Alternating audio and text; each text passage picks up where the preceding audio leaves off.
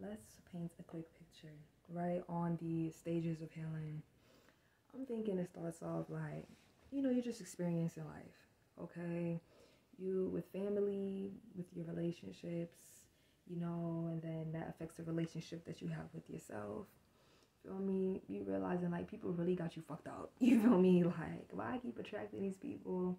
Why my family doing me dirty? Then I can never have time for myself because of this situation over here, and this person wants this for me, just draining my energy. Why is the world all fucked up? Damn.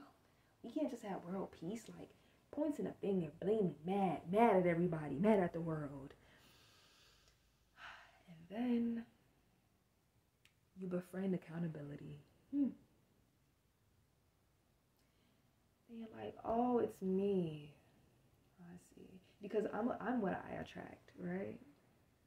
It's me. I must be emitting a certain frequency to bring these energies closer to me. So like, I'm the problem, right? And then really attaching to that I am a problem notion, you start shaming yourself, guilting yourself, then being mad at yourself.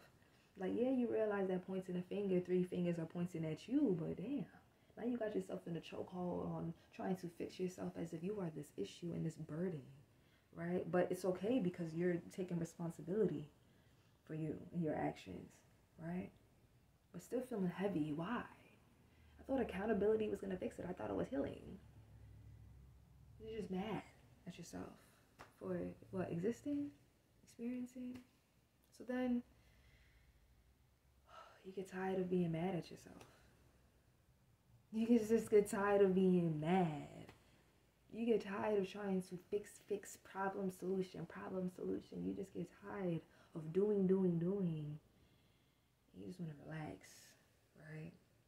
You want soft life, you want to be at ease. You then explore different ways of change, and how change doesn't have to just come from being angry and fueled with fire and passion and rage just so that you can shoot up like a volcano and it just destroys everything, and then you can have fertile ground to plant new seeds to make the change. No, you realize that there's another way of existing. There's another way of changing with choice, changing with intention, right? Changing with full awareness, and not just waiting for change to happen to you, right?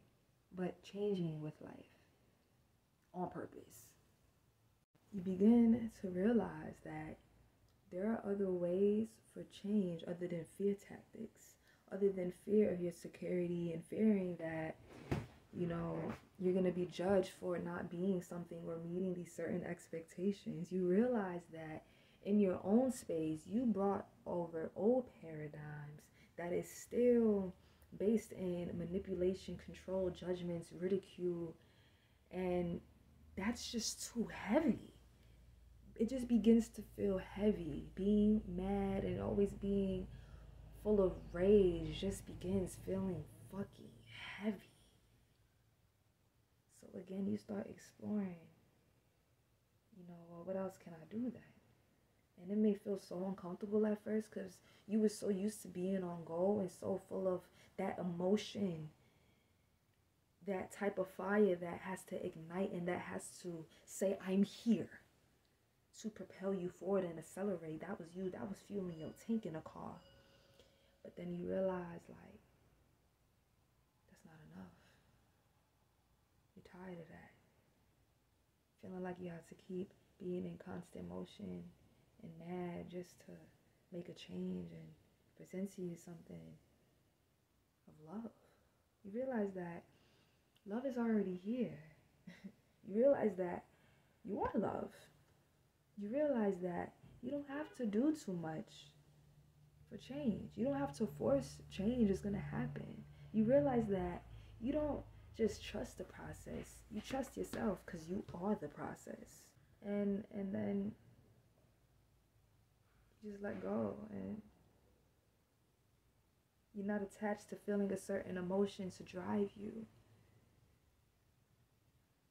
You trust yourself to choose whatever needs to be made, chosen, that is in alignment with you fully. You got tired of being mad at them, tired of being mad at the world, tired of being mad at yourself. Now you just want to be. And then intrinsically, you start welcoming in love as the foundation, right? And love is more than just an emotion, right? So it's more firm, other than anger and feeling rage and being mad, being the foundation and root for your change. It's more in a grounded foundation of love and trust, right? Those things are more rooted. You feel me?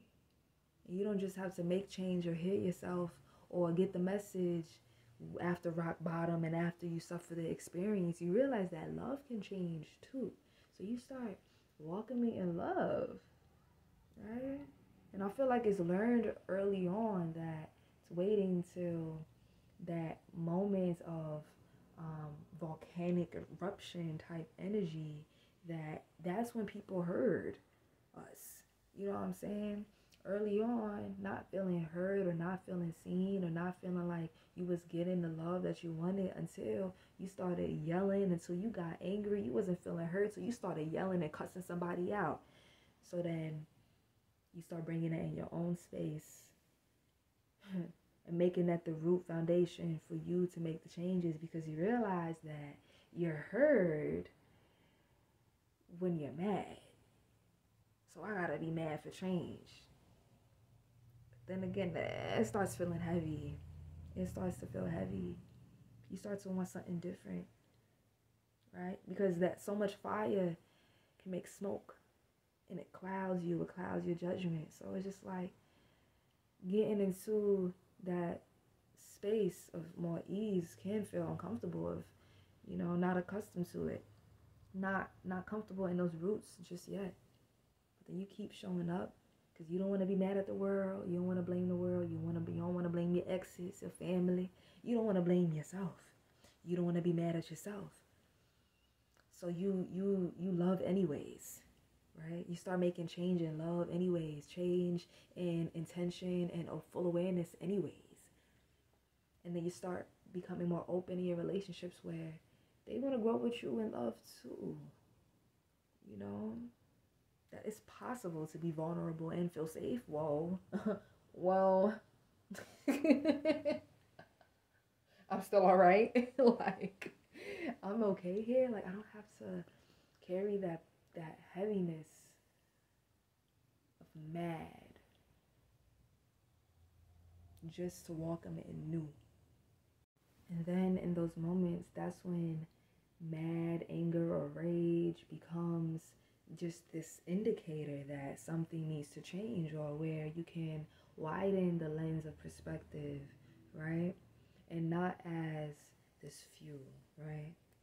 Not as a reason to go and to keep doing and move at root, because those emotions do help us, give us that push. But depending on those motions, being addicted to those motions to keep you going, to keep the momentum, to maintain your flow, is where it can start feeling like just too much, I think, right?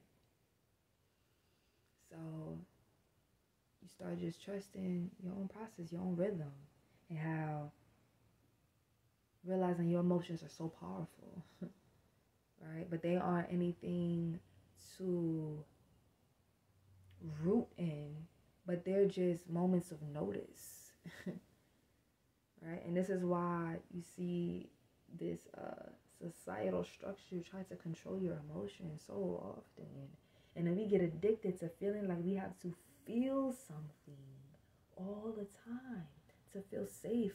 We just want to hold on to something, even if it isn't good for us. We just need that feeling of feeling like we have something. And you just let go. You don't you let your emotions have become a master of you. That's when you start feeling lighter and lightening things up. And welcoming in that love, believing in yourself, making the choices to change, making it better for your health. Don't need to sit in your hell to help you ascend to the top. Know that your light is the spark. even when sitting in darkness. I know, change will come, it's inevitable. But I know,